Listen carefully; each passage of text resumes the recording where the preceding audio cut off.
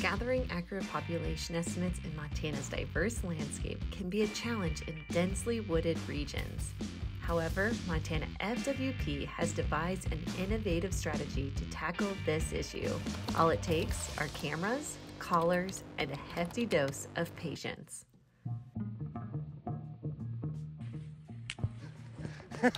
That's the fun of cameras. Is you never know what it's gonna be like till you're in it.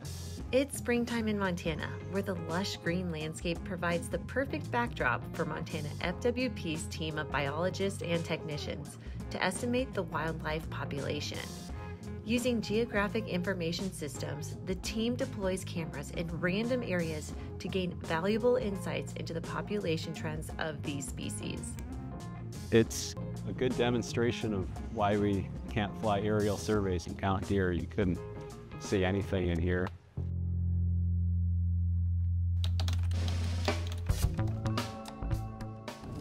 I grew up in an area a lot like this. We don't have the tallest mountains in the state, but they are sure the steepest and the thickest.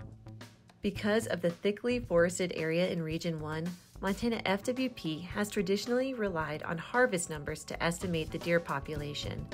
However, MontanaFWP is applying a new strategy this year, using advanced technology with cameras and GPS collaring data to understand movement patterns, which will provide a better understanding of population estimates.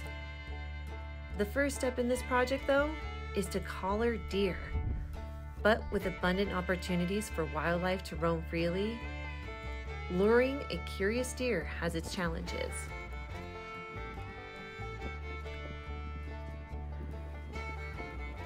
So our first trap of the day is empty. Doesn't look like we had any visitors overnight, but we'll keep it set, maybe put a little fresh hay on it, and we'll see it tomorrow. That's a trap ready to rock.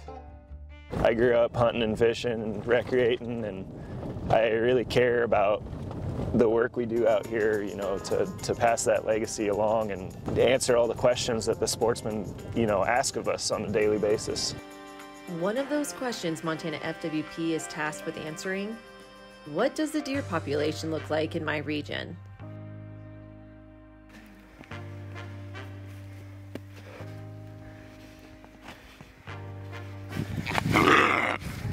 Now that we have a deer in hand, she's physically restrained, we're going to be fitting her with a collar that'll be able to send us movement and spatial data. Basically, it's a GPS unit that can talk to the Iridium satellite network.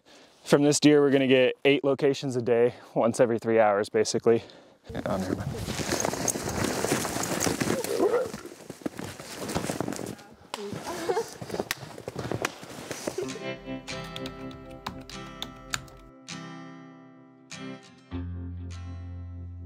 6 months ago, we were completely focused on putting out capturing deer and elk for GPS collaring.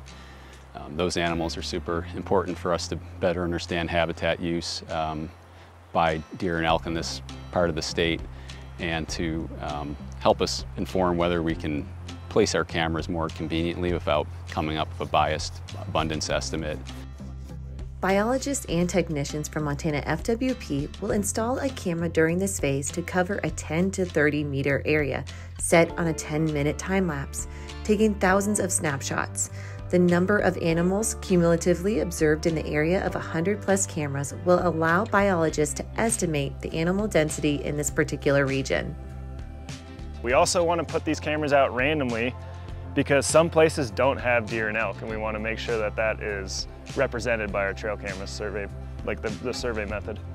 MontanaFWP will revisit this site in 6 months. The photos will be analyzed using artificial intelligence to sort through the photos of animals in the 1,000 snapshots taken throughout the season. Overall, the study requires a significant amount of groundwork to begin. I would say, like most things in life, attitude is everything. Just show up to work with a good attitude and ready to hike, and the rest will fall into place. As time unfolds, FWP will amass sufficient intelligence regarding population estimates that can be applied to future management of wildlife.